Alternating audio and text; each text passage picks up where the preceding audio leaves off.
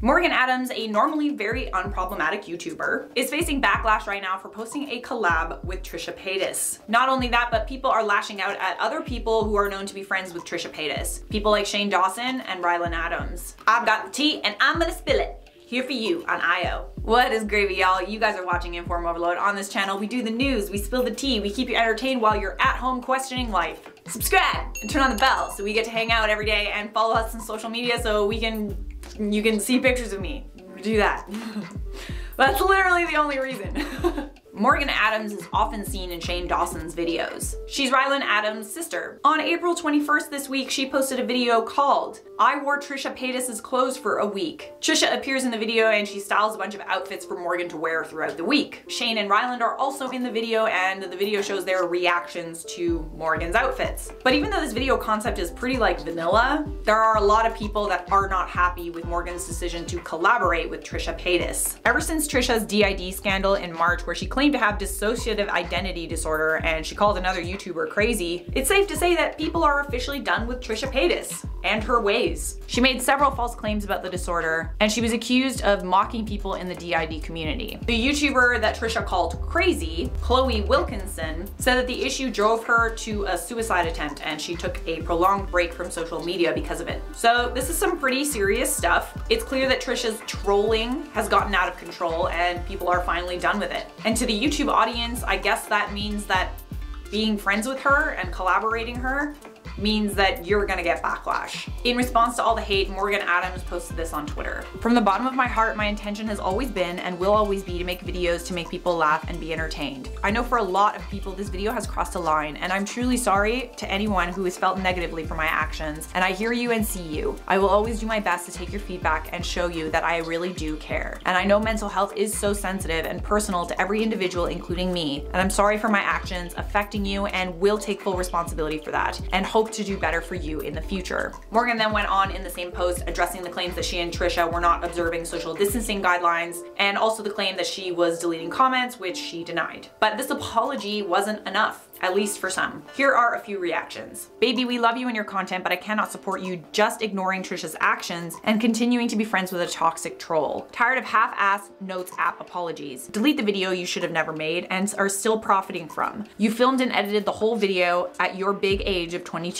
You should know better. I'm here to say we don't accept this. Trish and you are two very different people. I think the reason people were upset is because they didn't want you, Ryland, or anyone to be involved with someone like her after all she's done to hurt other people. It's not your fault, but please choose the right friends." Next, "But you are still friends with Trisha? I usually don't judge people for their friends, but being friends with her is being complicit to transphobia, making fun of mental disorders, the spread of coronavirus misinformation, and so much more." There were also a hefty amount of people who defended Morgan and said that no one has the right to tell her who to be friends with. People need to stop dragging Morgan. She's not responsible for Trisha's actions and she apologized on her behalf. Next, "Morgan, it's not your fault what other people do wrong. If you were just being a nice friend and trying to create content. I love you and the comments were out of hand. You explained several times that you filmed before her scandal as well. I love you and you are incredible. Will, I agree that Trisha is problematic, but I think people cross a line when they feel they can dictate who people are friends with. You may not agree, but no one has the authority to tell Morgan who she can associate with. People did this to her with Tila and it was ridiculous."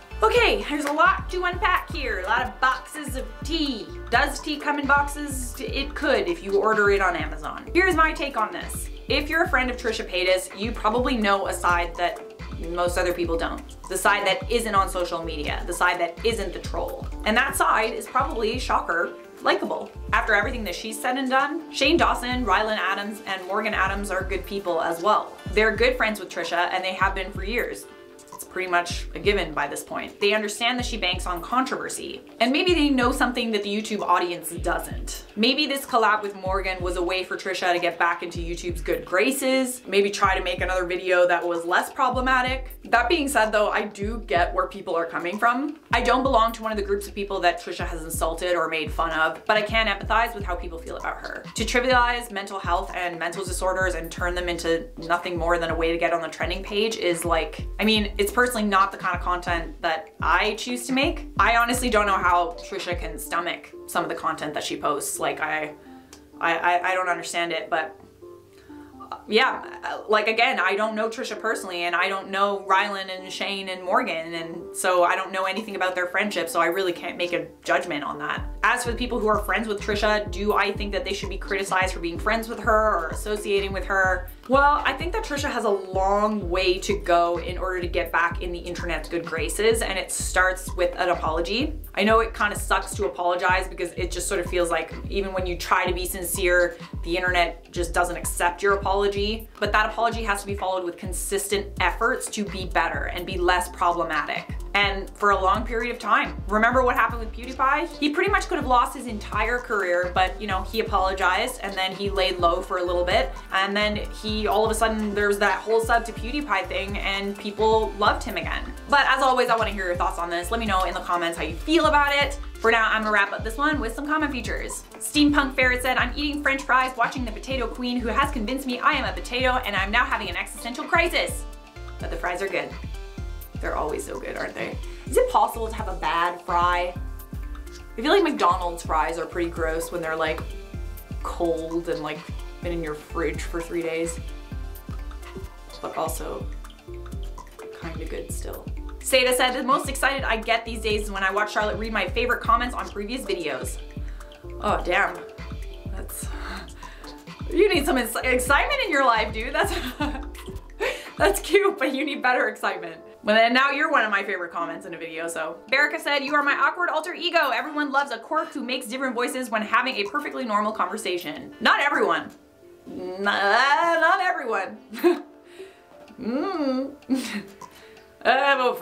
This is me and it's who I am and I make weird voices and faces and just deal with it. Otherwise you can leave. Don't leave, love me. That is it for me. Leave a like, subscribe, and turn on notifications, and I'll see you guys next time.